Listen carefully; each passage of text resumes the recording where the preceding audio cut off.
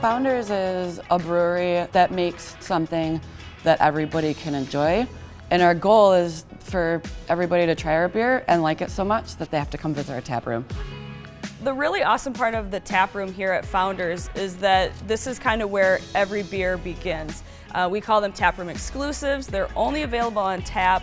And then depending on how quickly we sell through that beer or the excitement that comes with that new variety, then we kind of know what to plan for next. Should it go in a can or a bottle? Should it be kegged and put out in the market? And using this seamer allows us to get those special beers out further than just the tap room. So the excitement starts here, but then it doesn't end here.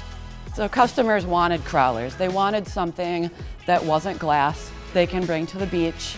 It's fully sealed, so you don't have to worry about light getting into it. The biggest one for me as the general manager was waste. Pretty much zero waste, opposed to what the waste looks like when you're filling a growler. It was a no-brainer for me. There's a lot going on behind a bar, and to have a nice looking piece of equipment that runs well, I think those go hand in hand. And it's been great for our employees to be able to serve our customers faster because it's very streamlined.